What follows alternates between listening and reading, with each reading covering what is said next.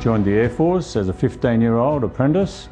After a lot of years, I was promoted to warrant officer, and I spent 5 years at the warrant officer rank.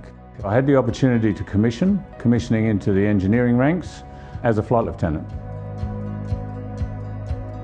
I love the camaraderie, I love the people, I love the challenges that come up on a regular basis. I'm Steve Lampard and I've served 51 years in the Air Force.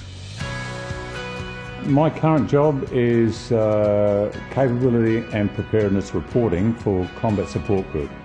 Combat Support Group provides all of the life support, the maintenance facilities, the infrastructure, everything that you can imagine is required for a flying squadron when they get to the ground. That's what we have to provide. Outside of work, I play golf. Golf is my #1 passion. I love the game, I love the challenge. Every game, every hole is a different challenge. And I love the people I play golf with too. It's a lot of fun.